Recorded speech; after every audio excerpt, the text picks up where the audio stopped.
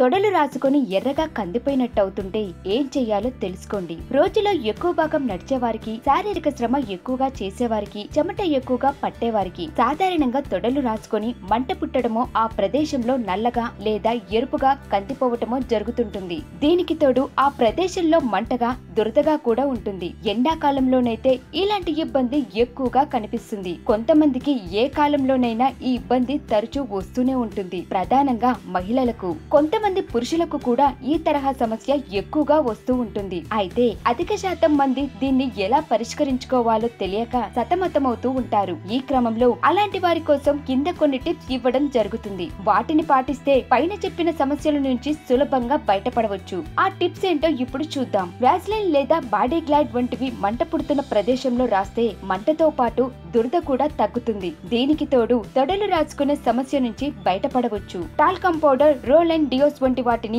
సమస్య ఉన్న ప్రదేశంలో రాస్తే ఆ ఇబ్బంది తొలగిపోతుంది. మంట, దురద కూడా తగ్గుతాయి. బయటికి వెళ్తున్నప్పుడు వీటిని వాడటం వల్ల ఫలితం ఉంటుంది. మహిళలకైతే స్టాకింగ్స్ వంటి ప్రత్యేకమైన దుస్తులు అందుబాటులో ఉంటాయి. వాటిని ధరించడం వల్ల తొడలు రాసుకునే సమస్యల నుంచి బయటపడవచ్చు. ఒక చిన్నపాటి నాప్కిన్ లాంటి టవల్ లో ఐస్ క్యూబ్స్ ని వేసి ఆ టవల్ ను చుట్టి సమస్య ఉన్న ప్రదేశంలో 5 నిమిషాల పాటు ఉంచాలి. కొంతసేపు అయిన తర్వాత మళ్ళీ అలాగే చెయ్యాలి. రోజులో ఇలా ఎక్కువ సార్లు చేస్తే సమస్య నుంచి ఉపశమనం లభిస్తుంది. కొద్దిగా కలబంద గుజ్జును తీసుకొని సమస్య ఉన్న ప్రదేశంలో రాస్తూ ఉన్న మంట, దురద వంటి ఇబ్బందులు తొలగిపోతాయి. 1 table spoon baking soda, 3 table స్పూన్ల నీరు, కొన్ని చుక్కల లవంగ నూనెలను తీసుకొని మిశ్రమంగా బాగా కలపాలి. అనంతరం ఆ మిశ్రమాన్ని తొడలు రాసుకునే చోట అప్లై చేయాలి. 5 నిమిషాలు ఆగాక వేడి నీటితో కడిగేయాలి. దీనివల్ల మంట, దురద వంటివి తగ్గి సమస్య నుంచి ఉపశమనం లభిస్తుంది. స్నానం చేసిన తర్వాత కొద్దిగా ఆలివ్ ఆయిల్ ని తీసుకుని తొడలు రాసుకునే చోట